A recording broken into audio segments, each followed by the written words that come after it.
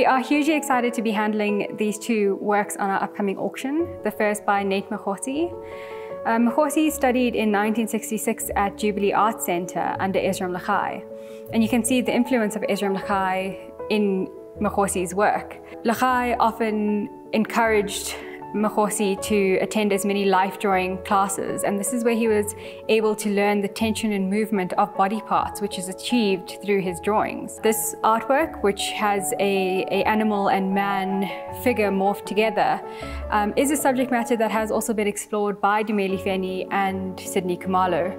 We are, like I said, hugely excited to be handling this work, as his work doesn't often come up on auction. The second item that we are really excited to be handling on auction is this stone sculpture by John Takawira.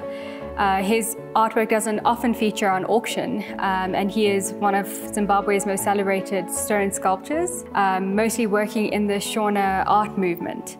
The sculpture is known as a spirit head, and on the face, half the face is shown while the other half is sort of incomplete in the stone. And this is said to represent looking towards your future and leaving your past behind.